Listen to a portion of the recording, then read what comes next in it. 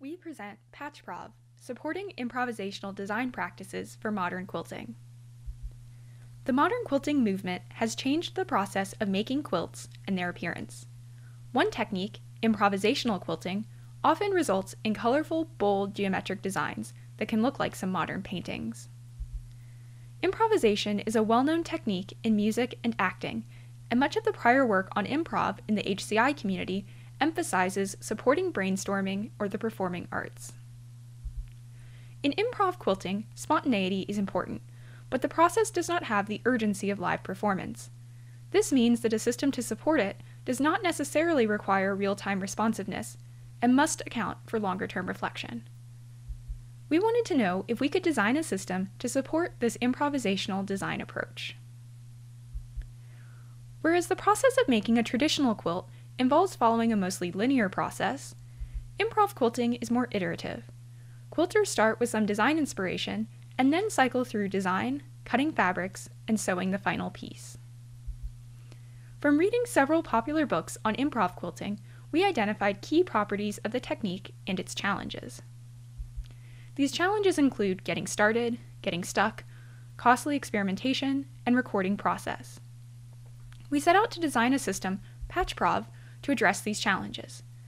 Our system needs to assist the user with starting a design, help users avoid indecision, promote reflection, and capture the overall approach or process by which a design is produced. To use PatchProv, a quilter starts by cutting fabric, working directly in the usual medium. They then load the piece to create the digital representation in PatchProv automatically. They can then use this digital representation to cut and lay out pieces digitally without having to waste precious fabrics. They can then add pieces to the design.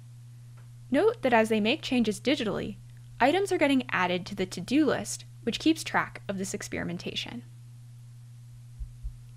Then, as the user cuts and sews real fabrics, they can check off these items on the to-do list to make sure that what they see in PatchProv matches what they see in their sewing studio.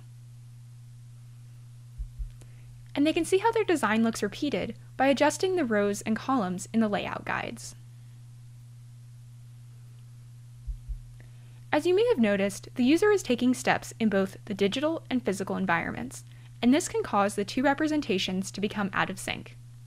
First, as we just saw, the user may update the digital representation without cutting or sewing any real fabric.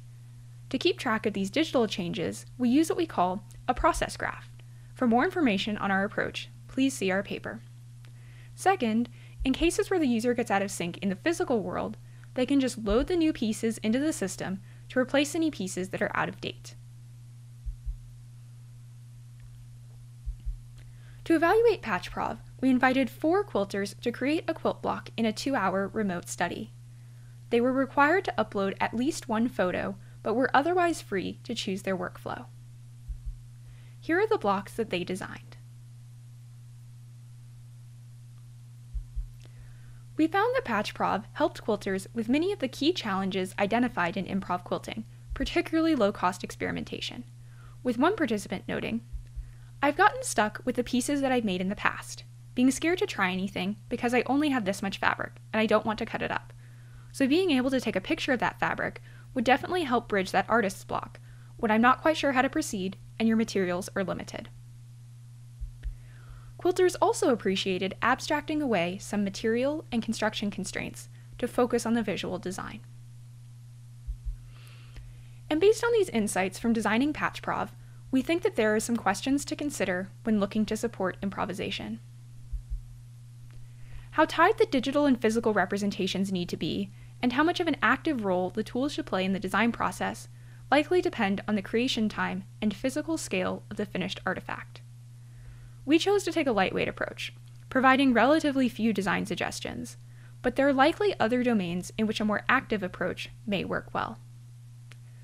We have shown the possibility of supporting improvisational design for quilting, and we hope that our project will encourage future work on supporting improvisation in quilting and beyond. Thank you for watching our talk.